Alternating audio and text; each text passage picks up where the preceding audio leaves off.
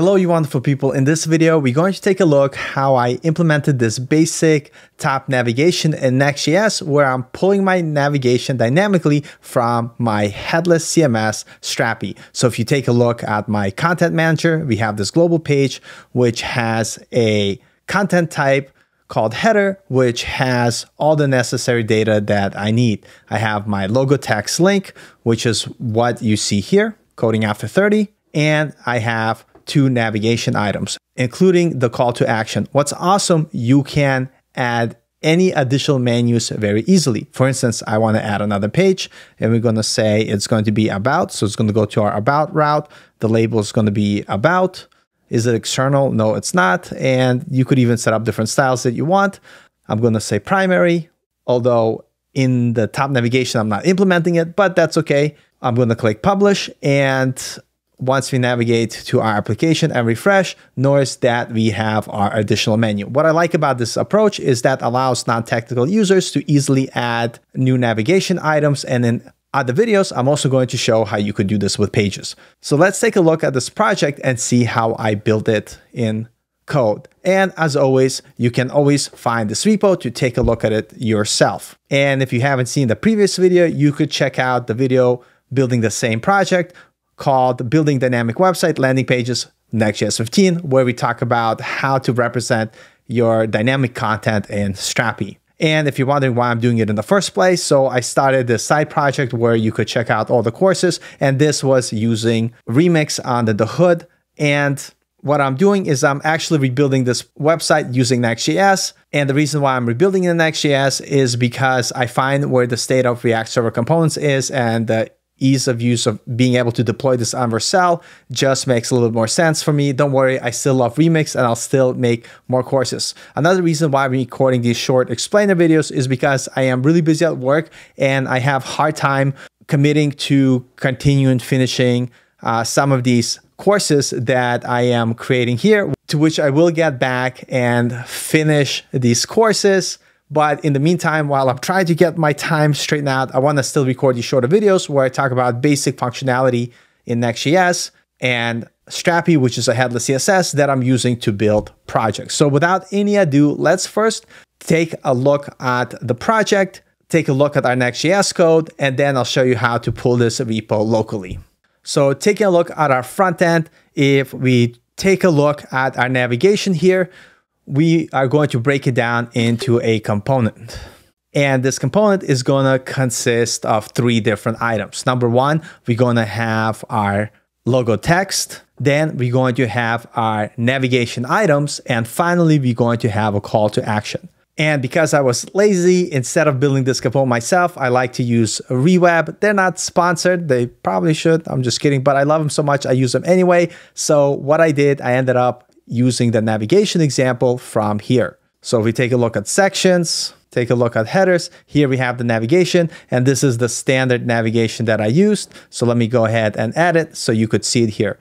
And I should probably move it to the top here where it belongs. So now that you know my secret, how if I don't have to build something from scratch, I don't. Now that you know where the navigation comes from, I went ahead and exported this component into my code. In my project, inside the client folder, under source, you will find the components folder that has all the items. This is under custom and it's the header component. I broke it down into a couple of different elements, but the gist of it, if you take a look at the header component, let me shrink it down here. Because we are able to use React Server Components, I am able to make a request to my Strapi endpoint and just get the data for the top navigation that is consumed by this component. Once I get the data from my loader above, I am going to go ahead and just iterate through the items. So very basic navigation that is being set dynamically. I'm not only getting the nav items, I'm also getting my logo header, which I'm displaying here.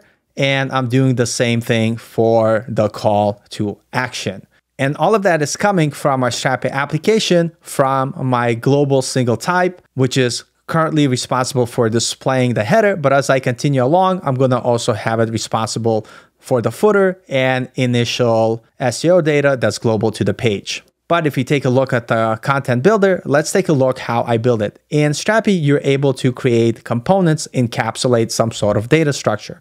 So Here I have a header component, and if you take a look, it consists of a reusable component that I created, which is a link, which has href label, is it external, and the style. And basically for the header, we have the logo text, which is a link.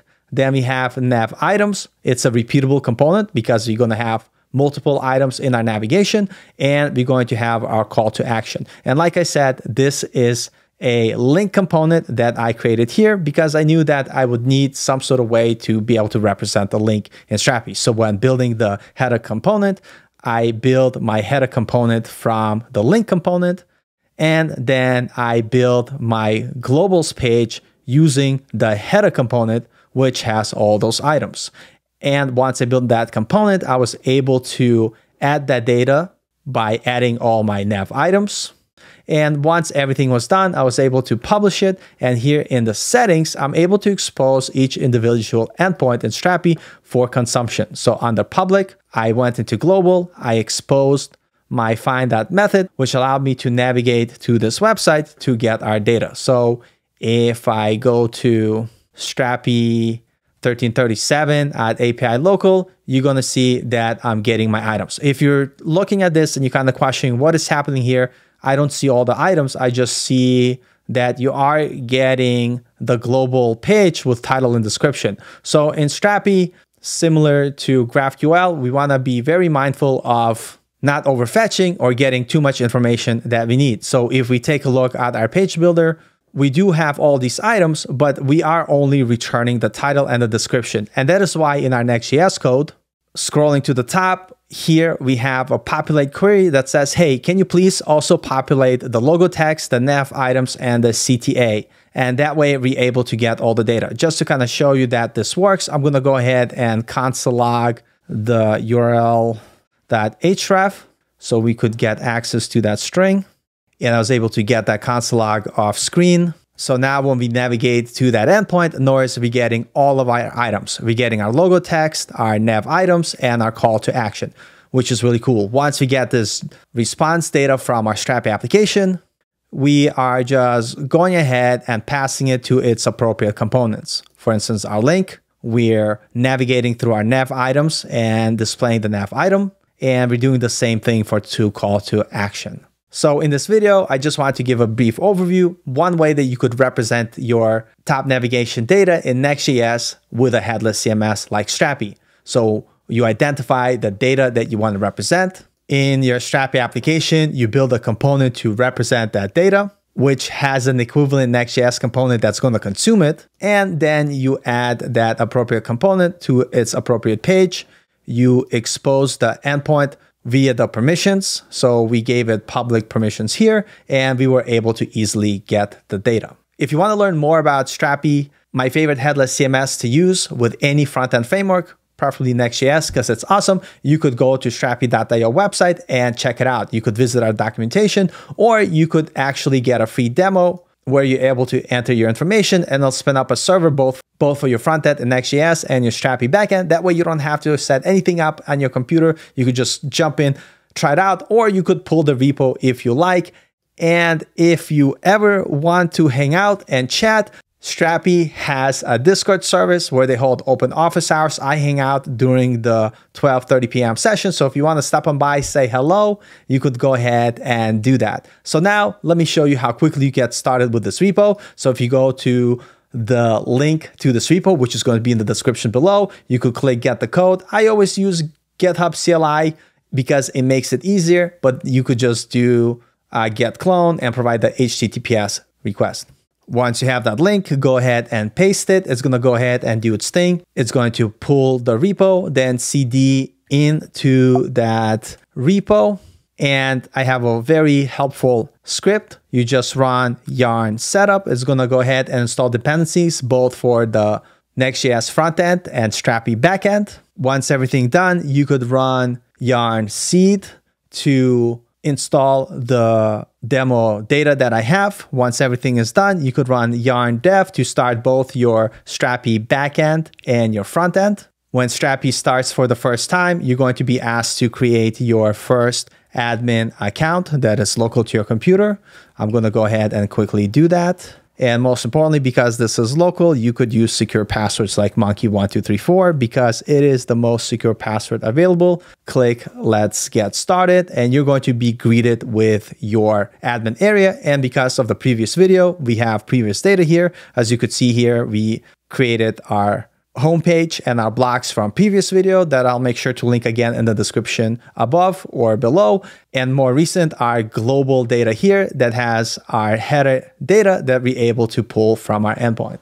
And of course, you could see your front end by going to localhost 3000, and you're going to see your newly pulled project. So I'm going to continue to build it out. Instead of showing complete tutorials, I'm just going to show these overview videos. I will get to the tutorials when I have more time, but I still want to share with you the things that I'm building and doing. And again, the goal for me right now is to rebuild this current Coding After 30 website that I have using Next.js. And if you like this video, hit the like. If you disliked it for whatever reason, you can do whatever the heck you want. I'm going to keep making these videos regardless if you like it or not. But hopefully, if one of you found it useful and interesting, thank you for giving me your time. Even if you did it, thank you for giving me your time anyway. And I'll see you in the next video. Thanks and bye.